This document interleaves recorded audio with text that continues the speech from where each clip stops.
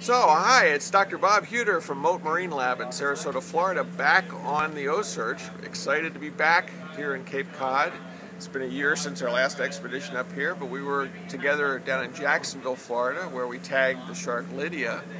And I'm real excited today. I've been looking at the shark tracker, and I know it's hard for you guys to see this, but actually Mary Lee, the shark that we tagged up here last year, is back down in my neighborhood, back in the southeast U.S., heading toward Florida, the South Carolina coast, Georgia, and so is Lydia, the one that was tagged in Jacksonville in February. So that's what's so great about this technology out here, that we can follow these sharks way beyond where we see them here in Cape Cod.